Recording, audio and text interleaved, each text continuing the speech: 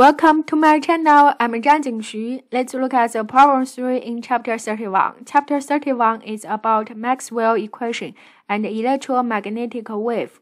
So there we have a given instant, and then we know the displacement current in the wire is given as ID. This is 2.8 amperes. Now we look at this wire. We know it connected with the capacitor, right? The capacitor's side length is given as L. And then next one, the constant epsilon. You can check your textbook. So now looks like we want to know the electric field changing rate, right? See, this is what you need to know. And this is called dE over dt, right?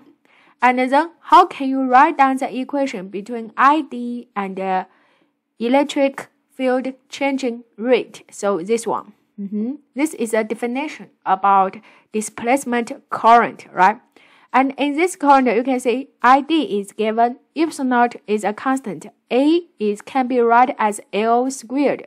This is the cross-sectional areas, L squared. And then very easy, you can get the function for dE over dt. So we convert this equation, get the function for dE over dt, right? Input all the given quantities, you get the answer there. Thank you.